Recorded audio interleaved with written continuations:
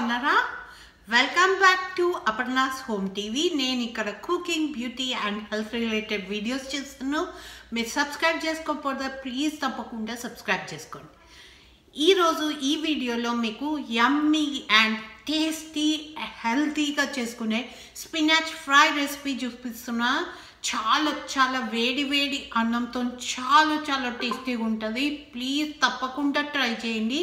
Try చేసి మీకు నచ్చిందా, మీ ఫ్యామిలీకి నచ్చిందా లేదా అనేది నాకు షేర్ చేయండి తప్పకుండా. సరేనా? మరి చూసేద్దామా ఇలా చేయాలి. Let's go. సో ఏమేమి ఇంగ్రీడియంట్స్ కావాలో మనకి స్పినాచ్ ఫ్రై చేసుకోవడానికి చూపిస్తా. నేను ఒక ప్యాకెట్ స్పినాచ్ తీసుకుంటున్నా. మీరు ఫ్రెష్ స్పినాచ్ ఒక బంచ్ తీసుకోండి.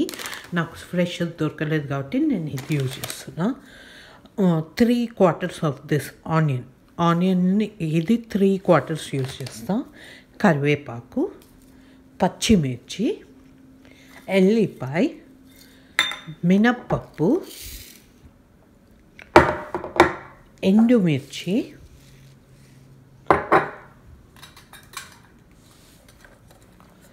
ఆవాలు, ఉప్పు, పసుపు, జీలకర్ర. సో ఇప్పుడు ఎలా చేయాలో చూద్దాం. ఇది చాలా టేస్టీగా ఉంటుంది. అన్నీ కట్ చేసుకొని రెడీ పెట్టుకున్న ఆనియన్స్, చిల్లీస్, కరివేపాకు, గార్లిక్, ఒక ప్యాకెట్ మొత్తం కట్ చేసి స్పినాచ్ రెడీ పెట్టిన. కానీ మీ కర్రీ ఇంతే అవుతుంది, ఒక చిన్న గిన్నెలో అవుతుంది. ఇంత స్పినాచ్ యూజ్ చేస్తే మనకు ఇంత అవుతుంది. సో ఒక బంచ్ యూజ్ చేసి మీరు ఫస్ట్ ట్రై చేసి చూడండి. ఒక్క పూట కంటే ఎక్కువ రాదు. ట్రై చేయండి డెఫినెట్గా ఈ కర్రీ. సో ఇప్పుడు చూద్దాం మనం ఎట్లా చేయాలి.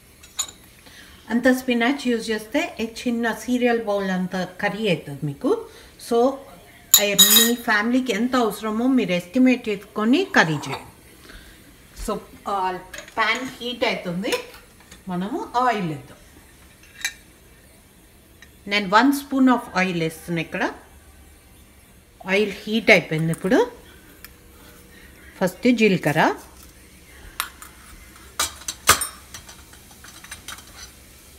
అండ్ ఆవాలు.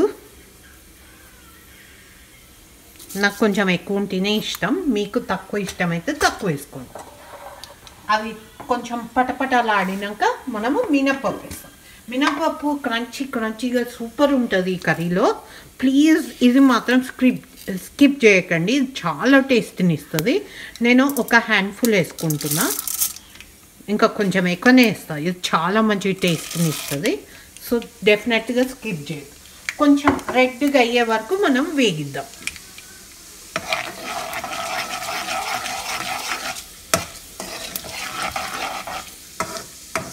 ఆల్మోస్ట్ రెడ్గా అయినాయి.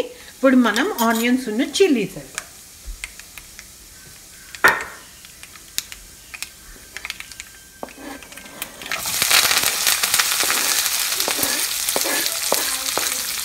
ఇది మంచిగా ఫ్రై చేయాలి. కొంచెం బ్రౌన్ కలర్ వచ్చేదాకా మంచిగా ఫ్రై చేసుకోవాలి. ఈ కర్రీ మీకు 5 to 10 minutesలో అయిపోతుంది. ఇవన్నీ కట్ చేసుకోవడమే ఆలస్యం, మీకు తొందరనే అయిపోతుంది. సో తప్పకుండా ట్రై. ఆనియన్ ఫ్రై అవుతుంది. ఒక రెడ్ చిల్లీ లైక్ ఇరగొట్టి వేస్తున్నాం.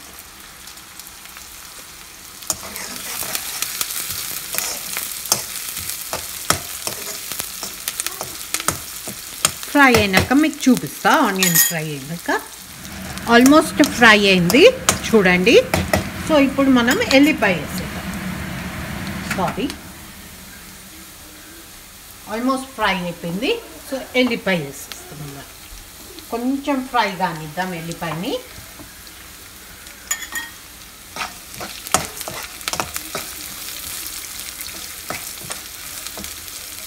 ఇప్పుడు పసుపు వేద్దాం.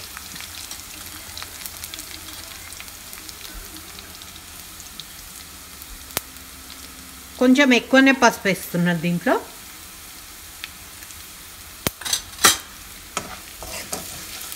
ఒక 1-2 seconds ఉంచి మంచిగా ఫ్రై అయినాక మనం ఇప్పుడు స్పినాచ్ మంట తక్కువ చేసి స్పినాచ్ యాడ్ చేద్దాం.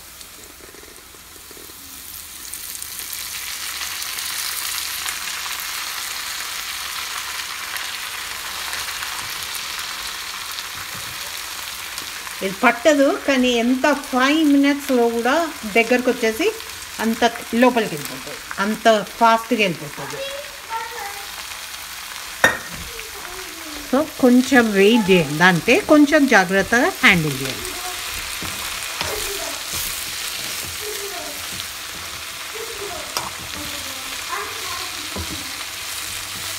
ఉప్పు వేద్దాం, దీనికి సరిపడా జాగ్రత్తగా ఉప్పు వేసుకోండి, తగ్గిపోతుంది చాలు.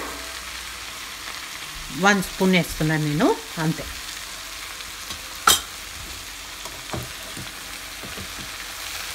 చూసినా ఆల్రెడీ తగ్గిపోతుంది. ఇది కొంచెం ఫ్రై అయినాక మళ్ళీ చూపి, మంట ఎక్కువ చేసుకోండి, ఫ్రై అయిపోతుంది.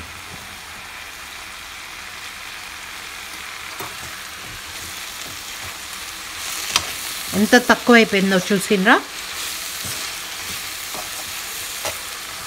మూత పెట్టద్దు, మూత పెడితే స్పినాచ్ కలర్ చేంజ్ అవుతుంది అనమాట. మనకు అది ఇట్లనే గ్రీన్ ఉండాలి కదా, అందుకని మూత పెట్టద్దు. చూసినరా ఎంత తక్కువ అయిపోయిందో. ఫస్ట్ స్టార్ట్ చేసినప్పుడు ఈ ప్యాన్లో పట్టలేదు, ఇప్పుడు అసలు మొత్తానికి ఎండ్కి వెళ్ళిపోయింది. అంత తక్కువ అవుతుంది అనమాట కర్రీ, కానీ చాలా చాలా టేస్టీగా ఉంటుంది. ఒక్కసారి ట్రై చేయండి. ఇంకొంచెం ఫ్రై అయితే కర్రీ అయిపోయినట్టు. ఎంత మంచి స్మెల్ వస్తుంది తెలుసా, సూపర్ స్మెల్ వస్తుంది. ఇది రైస్తోనైనా చపాతీతోనైనా అసలు సూపర్ అంటే సూపర్ ఉంటుంది. మీరు ఒక్కసారైనా ట్రై చేయాలి, తప్పకుండా ట్రై చేయండి. ఇంకొంచెం ఫ్రై అయితే అయిపోతుంది. స్పినాచ్ అంతా మంచి ఫ్రై అయిపోయింది, దగ్గరకు వచ్చింది, సూపర్. సాల్ట్ అన్నీ సరిపోయినాయి. సో మనం ఇప్పుడు స్టవ్ ఆపేసుకోవచ్చు అనమాట. ఒక్కసారి కలిపి స్టవ్ ఆపేసుకోండి. మ్యాక్సిమం 10 minutes పడుతుంది మీకు ఈ కర్రీ చేయడానికి. సో ట్రై చేసి నాకు ఎలా ఉందో చెప్పడం మాత్రం మర్చిపోకండి, సరేనా? మరి మళ్ళీ నెక్స్ట్ వీడియోలో కలుస్తా. సబ్స్క్రైబ్ చేసుకోవడం, లైక్ చేయడం, షేర్ చేయడం మాత్రం మర్చిపోకండి ప్లీజ్. Thank you. అండ్